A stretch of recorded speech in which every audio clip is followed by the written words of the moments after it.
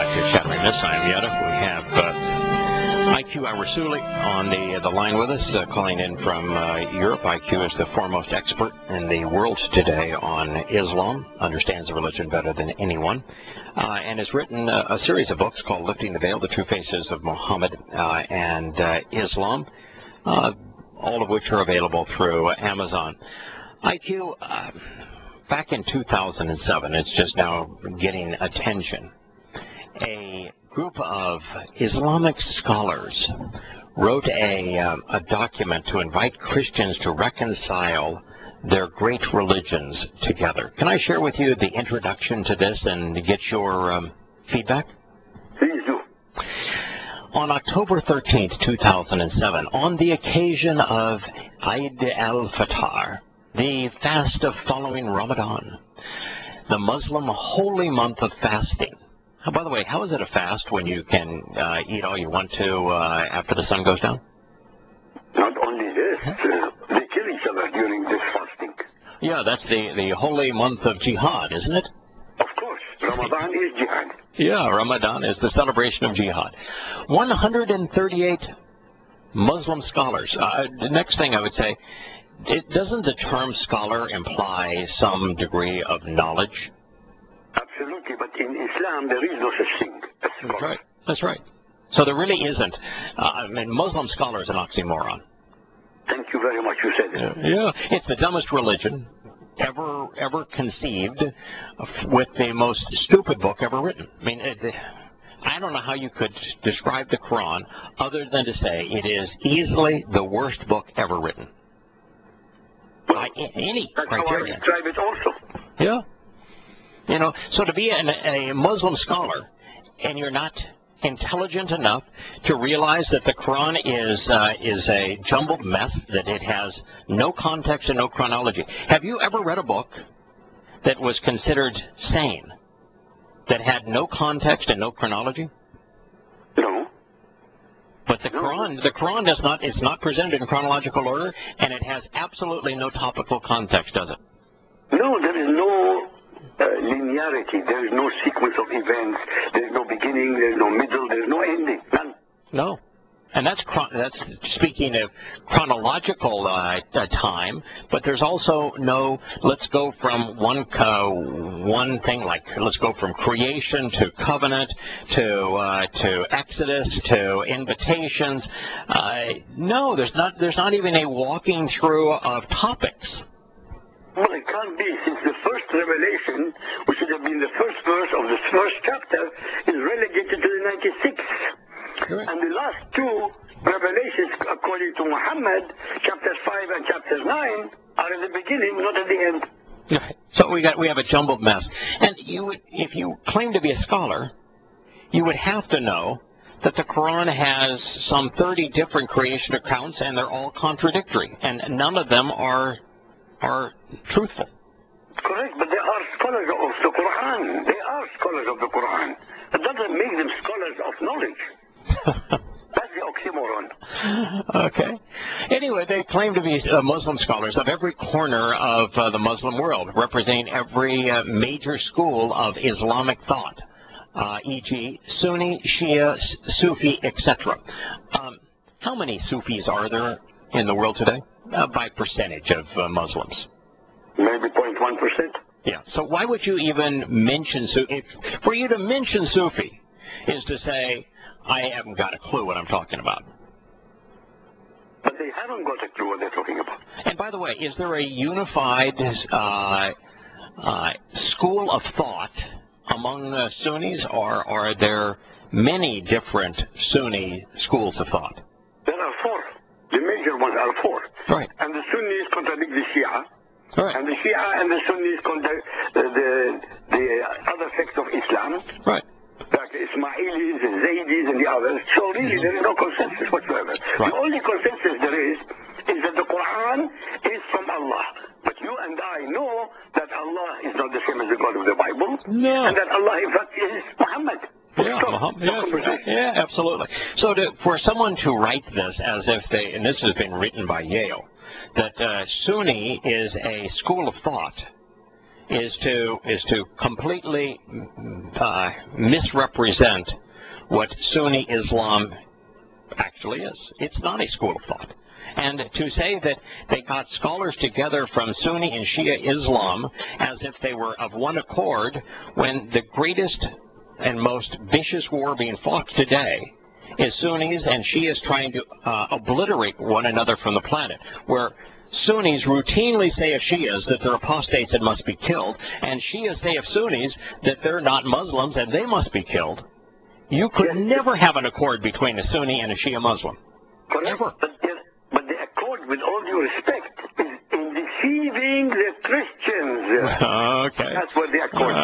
Okay. So the person writing this, to give the inference that there is a school of thought that is called Sunni Islam, and there's 4 schools and 4 major schools in thought in Sunni Islam, and that Shias and Sunnis are of one accord when they view each other as non-Muslims, and that Sufi is something that even represents Islam. I mean, all Sufi is let's throw away 99.999% of what the Quran and Muhammad said and did, and let's elevate the 1/100th of 1% and extrapolate upon it.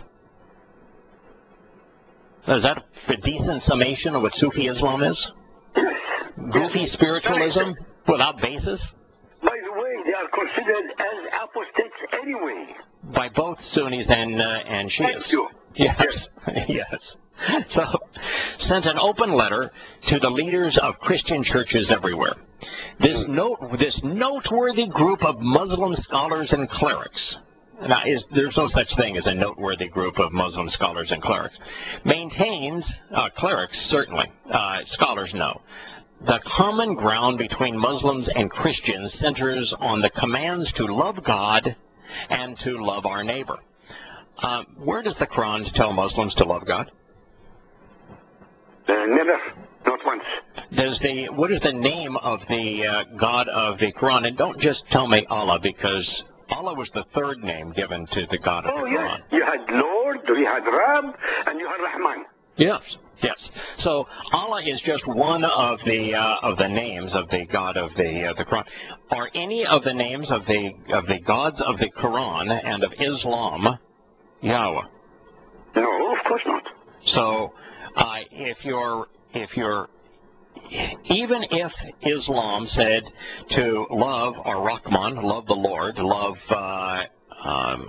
Allah, even if it did, then there would be no common ground on loving God, because Yahowah and these false gods have nothing in common. Yes, the Bible says, God in the Bible says, this is my name, this is my appellation. Right. Any other name is null and void. Right, yeah, any other name is a false god. And in fact, the first statement that he etched in stone says, if you're associating with a god by any other name, you have nothing in common with me. Correct. Yeah. And he says, when he introduces his name to Moshe, he says, this is my one and only name, and the only name that I want to be remembered for all time. So you can't say to love God if you don't know who it is that you're speaking of. But it's worse than that, isn't it, IQ? Isn't the depiction of Allah in the Quran someone who is a terrorist, someone who is a mass murderer, someone who spends 100% of his time in hell sadistically torturing people? Of course, that's Allah. Yeah, but that's exactly what Muhammad is. Of course. This is why all this torture, all this murder, mass murder, rape, these are the facets of Muhammad. Right. Very cleverly, Muhammad is a ventriloquist, putting the words into the mouth of him, God called Allah, and that Allah used to be the name of the supreme rock god of pagan Arabia of 360 gods and goddesses. Yeah. In fact, Yosha said that the most important statement in the Torah is found in Devarim, and it's to love Yahowah, your God. Correct. And so it's an essential part of the Torah and prophets, where Yahowah says that he wants to play the role of father, and he wants us to love him. He wants us to come to know him, and he wants us to love him, which means he cannot be feared. Which is why he says the fear of God is a human tradition taught by religious individuals. But I want to reemphasize this again. Does the Quran ever once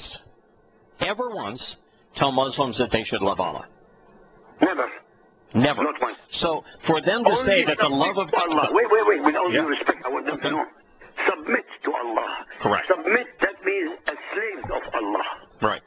There is no love between a slave and the Lord. Never. That is never. Ever. Yes. So you are correct. Now, would it even be possible? Now, we understand that the Quran never tells Muslims to love God, so you can't have a common ground between Christianity and Islam based upon love of God, because there isn't a single reference in the Quran which can even be remotely interpreted as loving Allah. But beyond that, love doesn't exist in the Quran in the manner that we use in the Bible. No, never. Never. No, and it's never even in any inference directed at between man and Allah. By the way, yes. There's even no reference between love between man and man in the Quran. Well, so the second part of this doesn't exist either, which is love your fellow man. Neither of those two statements are ever made in the Quran, ever. No. No. Okay. Now, since I equate the Hadith to the Quran because the Quran is Hadith, does the Hadith anywhere, does Muhammad in his Hadith tell Muslims to love Allah? No, only to fear him and to submit. Always fear, always terror. Right. Nothing to do with love, nothing to do with affection. Right. You're correct. In fact, doesn't the Quran say that Allah is unknowable? Yes. Is it possible for you to love someone that you do not know? No. Okay. Only in the figment of imagination. Okay. Now, in the Quran, Allah's behaviors and his locale are presented quite often.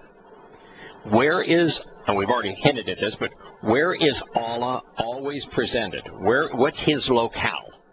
Hell. 100% of the time, isn't it? Hell. Yeah. Okay. And what is Allah doing in hell?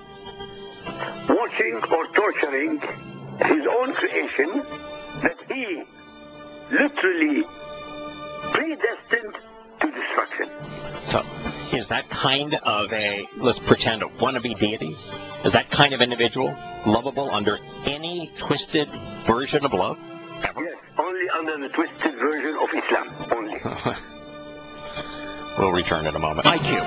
This article, actually it's a position paper written by Yale University on behalf of A Common Word. It says that the common scholarly and clerical approach by Muslims to find common ground between Muslims and Christians centers on the commands to love God and to love our neighbor. Is it possible for me to command you to love me? No. Well, it is possible, but that doesn't mean I have to follow it. Well, I guess I can command you to love me, but can love be compelled? No. Doesn't love require choice? Right, it's a contradiction. Right. Love absolutely requires free will. Correct. A person has to choose to love. Absolutely. Okay? So it is this notion that would resonate with Christians because they believe that there are commandments. There are what's called the Ten Commandments. There's not one of them that's even written as a command. There's only one that's actually in the imperative mood, and the imperative mood in Hebrew actually conveys volition. All of them are written in volitional moods. So there is not a command among them. There are 10 statements. The Hebrew word is debar. It means statement, word. And so this notion that Christians have and that Muslims have that God can command us to love him is an oxymoron. It's impossible. God does not have to order us to love him. That is correct. He's the lovable. Creator. He doesn't need our love. Well, he actually wants our love. He doesn't need anything, but he wants it. No, he's too smart to command something that cannot be compelled. Now, okay, beyond that, if we say that it's the command to love God and our neighbor, which you've affirmed, is there isn't a single reference in the Quran or the Hadith anywhere that tells Muslims to love God or that tells Muslims or orders Muslims to love their fellow man? Never. Never. Okay. Now, this goes on to say, proposing this as a basis for dialogue. Now, how can you propose this as a basis for dialogue when it does not exist in Islam? But Yale University, as you know, is a very intelligent university. Mm-hmm. It's so left-wing, it doesn't know what the hell it's talking about. Ah, no, I think they do. I think they do. Oh. Okay, let me tell you what I think they know. I think that that political correctness, which is the dominant replacement moral code in academia worldwide, outside of the Islamic world, of course, but in the West, in Europe, and the United States, political correctness is the replacement moral code for universities. And what political correctness would say is that the lie that is consistent with the belief systems of socialist secular humanism is correct. It is correct to deceive so long as the deception is consistent with our belief system. The truth is unacceptable. So political correctness is about presenting lies. So from their perspective, the fact that they're presenting a total and complete distortion of Islam, they would view that as being politically correct. Agreed. I'm not going to argue about that one. I agree. Yeah. So proposing this as the basis of dialogue, they invite Christians, leaders from around the world, to engage with them in a discussion that supports the important work of reconciliations between these two great religious communities. How are you going to reconcile two religions when they are the antithesis of one another? Well, what I can't understand is, why hasn't Yale looked at any of the chapters, the first 9 chapters of the Quran, to come to any conclusion other, which would have been the opposite of what they're talking about? Correct. May I quote some verses? Please. I mean, take a simple example. Al-Ma'idah, chapter 5, verse 51, says, O ye who believe, Muslims, take not the Jews, Yahud in Arabic, and the Christians, Nasara in Arabic. For your friends are protectors, they are but friends and protectors to each other. Mm-hmm. And he amongst you Muslims that turns to them for friendship is of them. Ladies and gentlemen, the implication of the last sentence is of immense importance, and I repeat it. And he amongst you Muslims that turns to them, Jews and Christians, for friendship is of the means that any followers of Muhammad who befriend or are under the rule of Christians or Jews or any non-Muslim group would be considered apostates to Islam, enemies of Islam, outsiders to Islam who must be slaughtered. In a nutshell, ladies and gentlemen, no Muslim in America or Europe or any non-Muslim state can ever be loyal to the Constitution of the United States of America because it's not man-made, because it is man-made, not from Allah Sharia. Right. Nor can any Muslim, according to this verse, be a loyal citizen to any non-Muslim American, because non-Muslim Americans are called infidels, kuffar, unbelievers, kafirun, to be either converted, subjugated, or exterminated. So the Quran says you can't even befriend a Christian. So a Muslim cannot even befriend a Christian without being considered by Allah an apostate. And doesn't the Quran say that Allah is going to torture the former Muslims in hell? Of course. Yale University went on to write, this invitation referred to as a common word between us and you. So what are they inferring here as the common word? To tell you the truth, I'm at a loss. What is the common word? Oh, they claim it's love. Love God. It's love God, love your neighbor. That's the common word. Where do we find the word love in the Quran? Zero. Nowhere. So how is it a common word if it's wholly excluded from one of the two religions? Well, it just shows how, as you said, politically correct Yale is. Yeah. Which means no brains. Right. Common means that they both have that word as something that's important to and central to their doctrine, and yet in Islam the word does not exist. That means you can't have commonality. That's they would be the inverse of one another.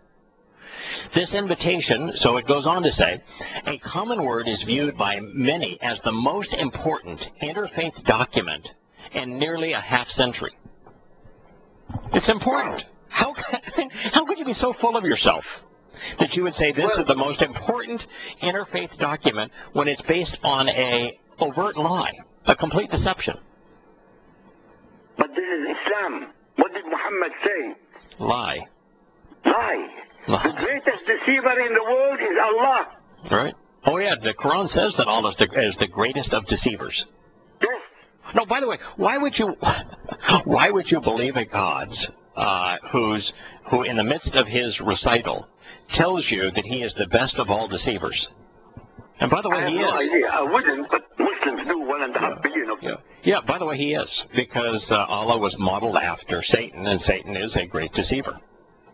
Satan is probably the greatest of deceivers, and Allah was modeled after Satan. It's one of the many statements in the Quran that's true.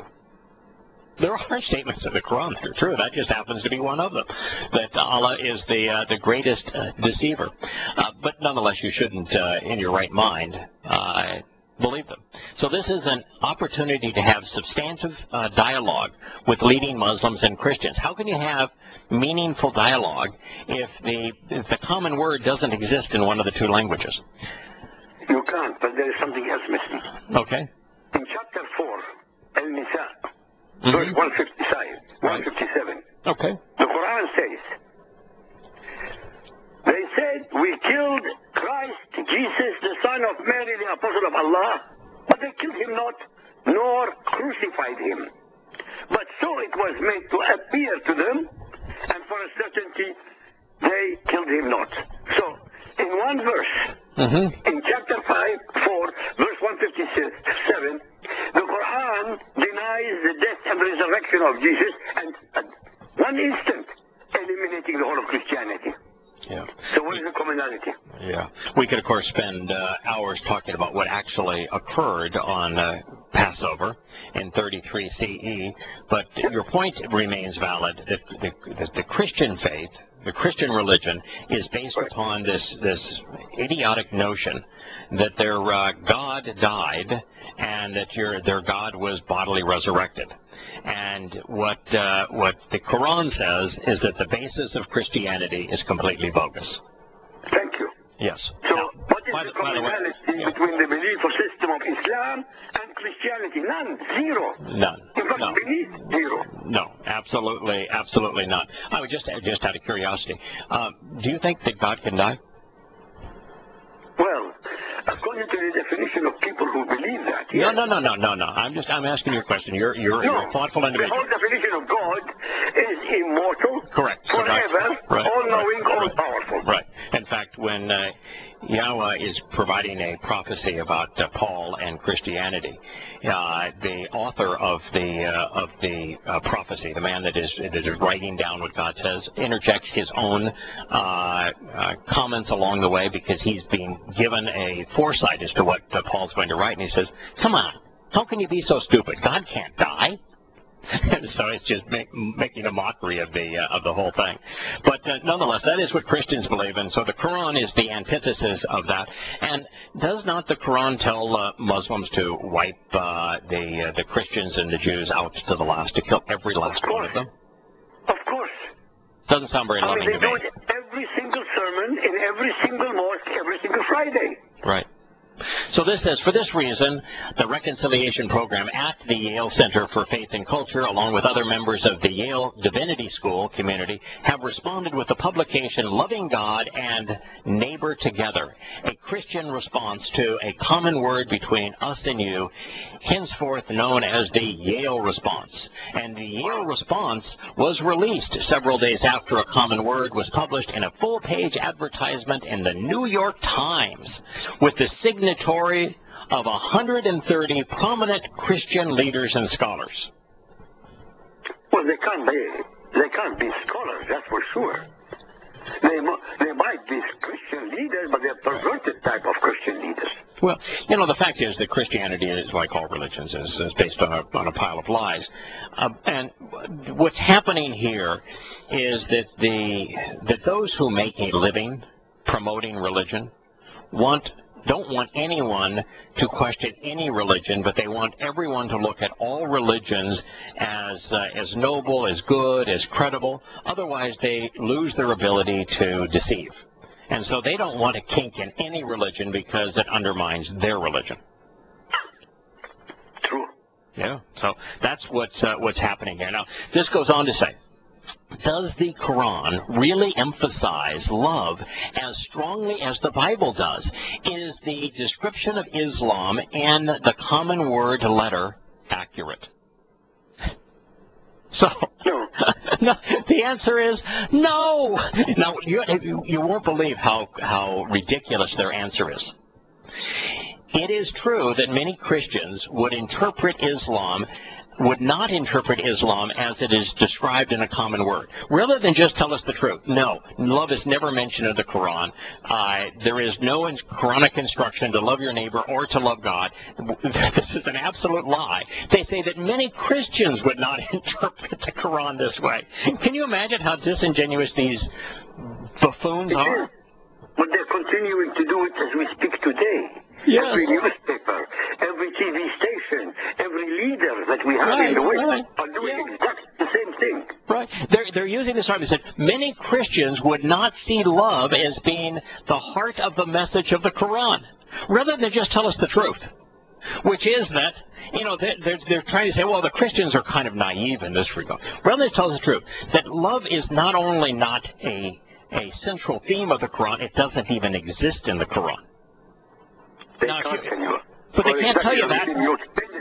Right. They can't say that, because if they said that, they would be completely undermining their entire project, and rather than being the most important in 50 years, it becomes nothing but another on the long list of academic deceptions.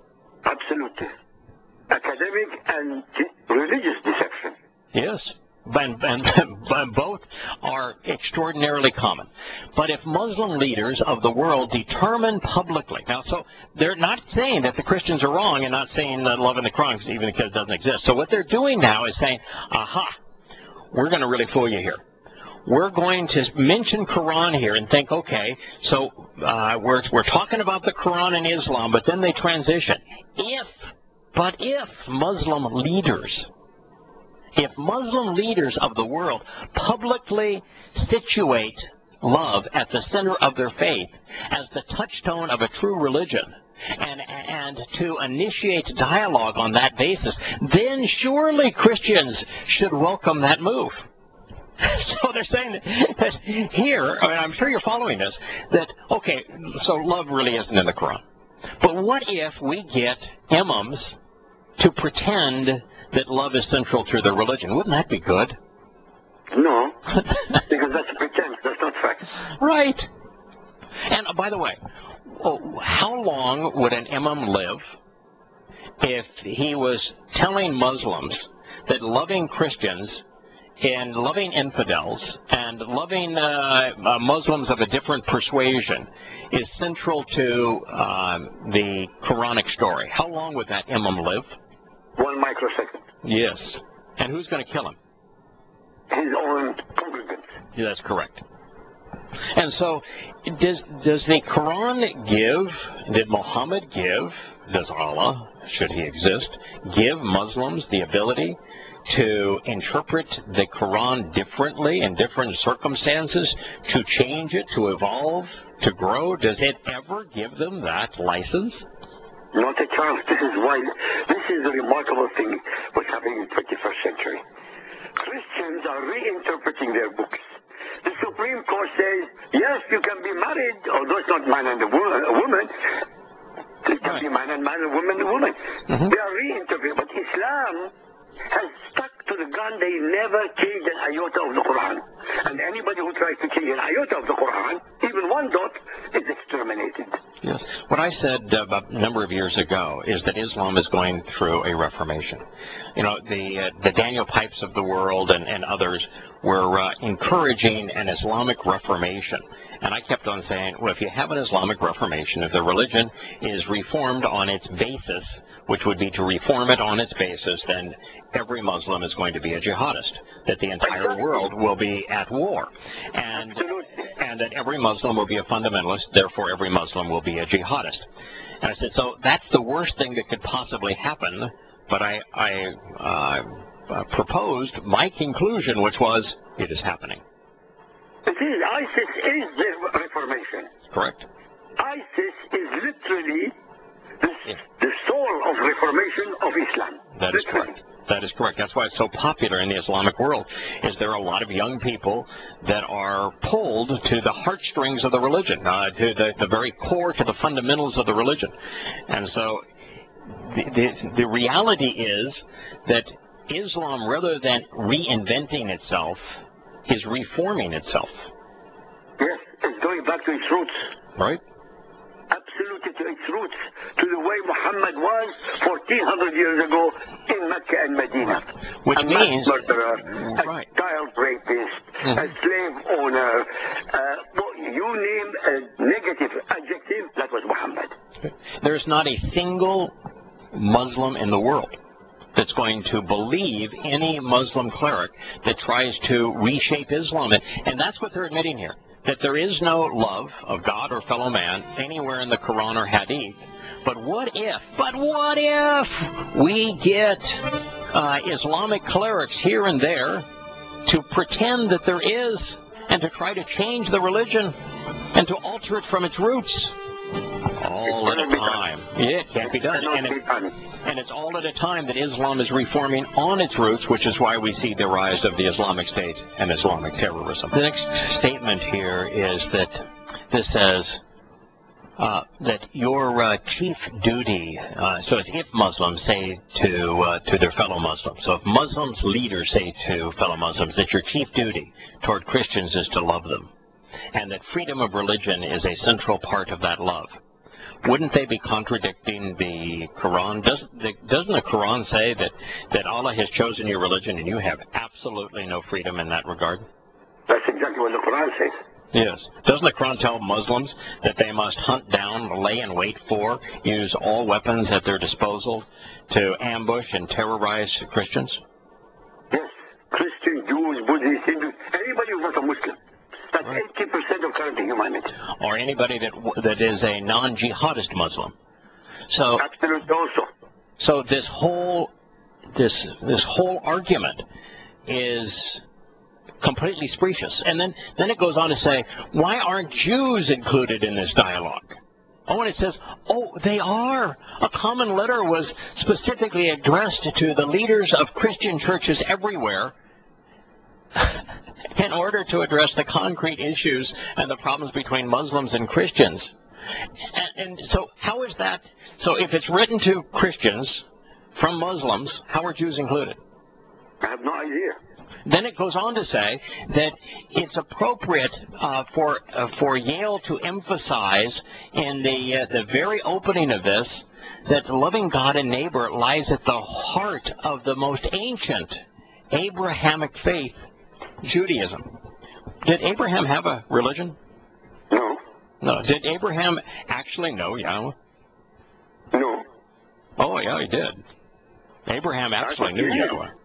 No, Abraham walked with Yahowah, he ate with Yahowah, he conversed with Yahowah. Yeah, he worked with Yahowah. Oh, absolutely.